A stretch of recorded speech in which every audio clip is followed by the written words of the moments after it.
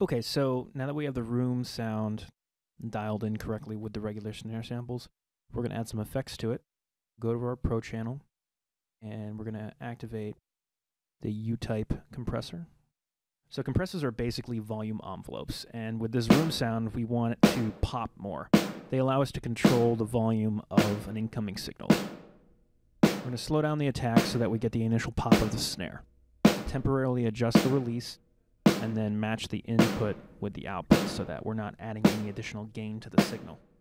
I'm going to throw this compressor on all buttons in mode, which is that infinity sign.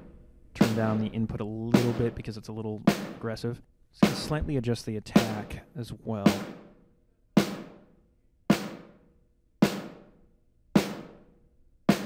Now shorten the release, and that's going to give us that pop. Hear that?